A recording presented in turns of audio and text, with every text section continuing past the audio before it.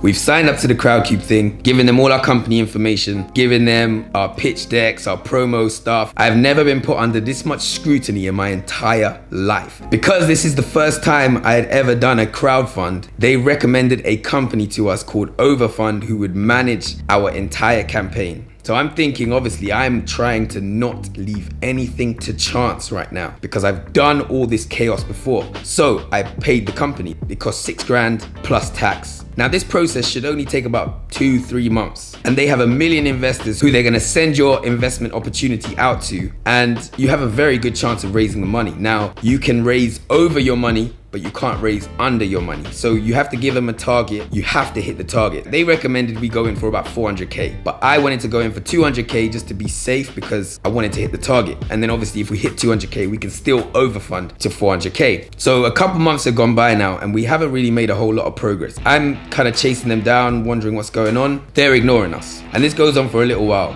And then eventually I get a letter in the post from an accountancy company and they are handling the liquidation of Overfund. So this company that we've paid three and a half grand to manage our campaign, they have just gone out of business basically. And the worst part about this letter is they're not telling us, oh, we didn't offer you the service, so we're gonna give you your 3 grand back. They are asking for the remaining 3.5 grand that I was supposed to pay at the end of the job. So I've kind of flipped out and I'm like, yo, you guys are taking the absolute piss. I will not ask again. Pay me my money.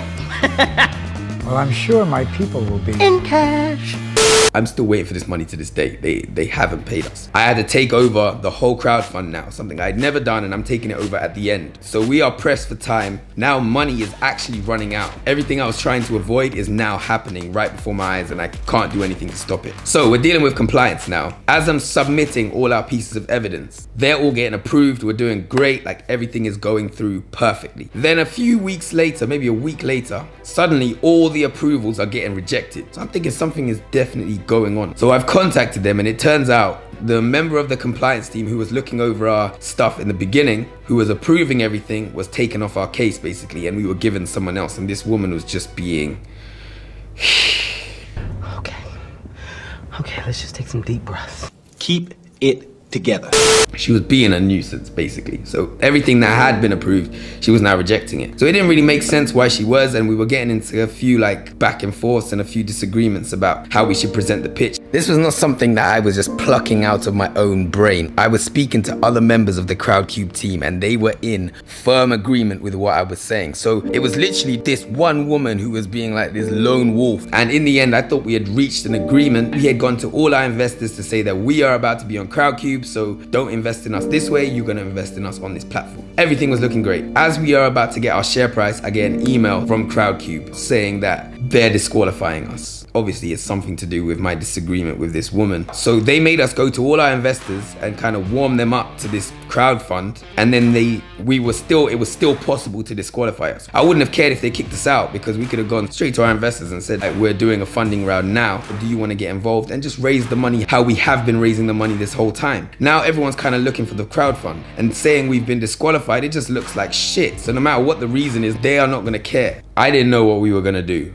Yeah, we were back to square one, couldn't raise any money. So like I said, when that email came in, I literally cried. I rang my girlfriend at the time. She cried, I cried, I'd been working on this for 12 months. And obviously, I'd been working on this for years before this, and I had already dealt with a load of ups and downs, and 12 months work just got taken away like that, like just wiped clean. This is the time, more than all the other times, that I really thought that we were done. I started going online looking at different possibilities, trying to look at like bounce back loans and grants and all these kind of things, these other potential routes for funding. I applied to so many different things, which is also how I applied to this Barclays Accelerator program, is that I was just looking for any option to save us. And I ended up finding this startup loan. I applied to that and we ended up securing another 25K, which is where we are right now. And obviously we're on this Barclays Accelerator program. We have the opportunity to raise some money at the end of it, and we're gonna see how everything goes, I guess. Like, this is all unfolding. We are currently, like, where we are now in this story is basically at the present. Obviously 25K is not a whole lot of money and it's not gonna last us a whole lot of time. So